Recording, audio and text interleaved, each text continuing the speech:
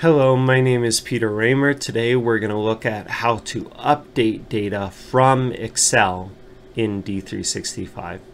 So in the last lesson we looked at how we can export data to Excel. You can look at it, explore, do some sums, etc. But what if you actually wanted to modify the data in Excel, make some changes, and publish that data back to D365?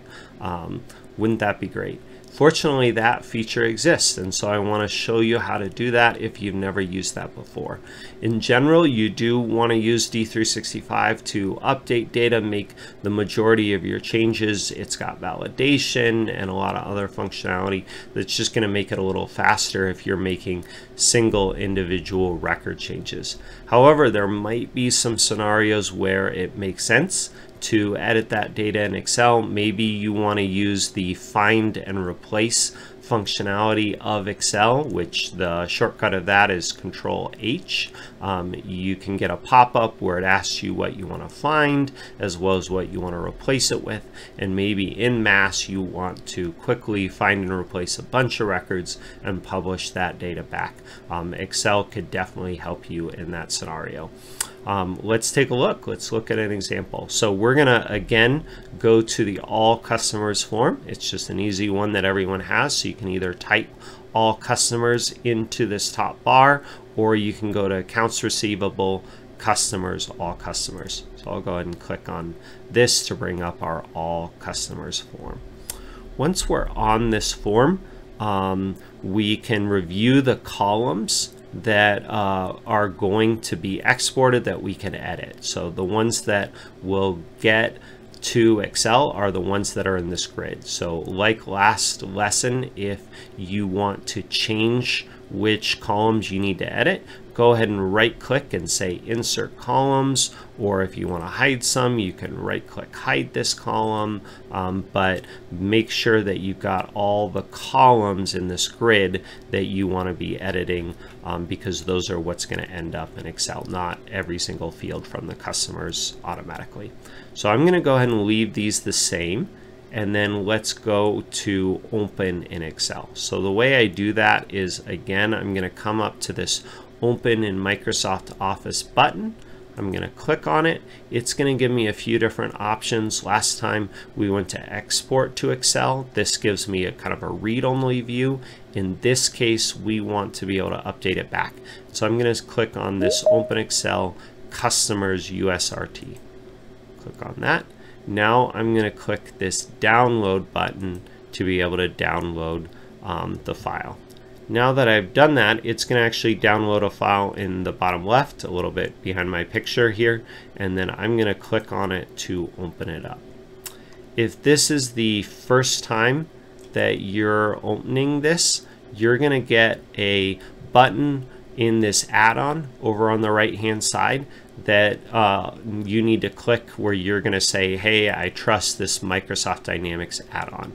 Then it's going to ask you to sign in using the same username and password that you use to log into Dynamics. The reason for that is we need to give Excel permission to read this data. After you do that, the system's going to refresh Excel with all the data from this customer here. And actually it looks like I do get a whole lot more columns than I thought. We get all these here. That's awesome. I believe these are all the columns that are in this customer's V3 data entity. So if you need to, you can click this refresh button in the bottom right to update this data with the latest.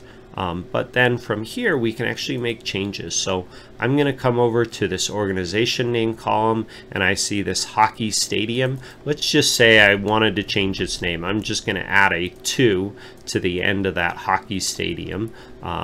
Maybe instead, like I said before, you could push Control H. You could do a big find and replace of certain kinds of data.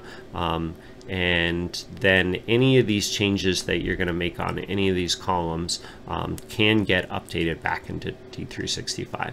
And so the way we do that is we actually come back down to this add-in, and specifically there's this publish button right here. I'm going to go ahead and push it, and you're going to see beneath it, it says published successful, workbook updated. So that was awesome. That was really fast.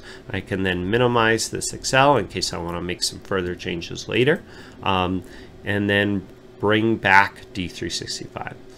Once I'm here though, you'll notice if I scroll down, the Hockey Stadium 2 hasn't been updated. What's with that? The reason is it actually has been updated in the underlying database, but no one has told this form that that data has changed yet.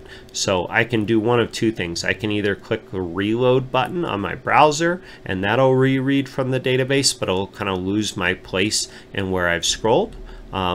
Or kind of a better way to do it is there is this refresh button in the top right corner here. If I click that, it won't reload the entire page. It'll just reread the data that we're seeing in this grid. So notice it says Hockey Stadium right now, but after I click refresh, it goes back to the data, and sure enough, now it says Hockey Stadium 2.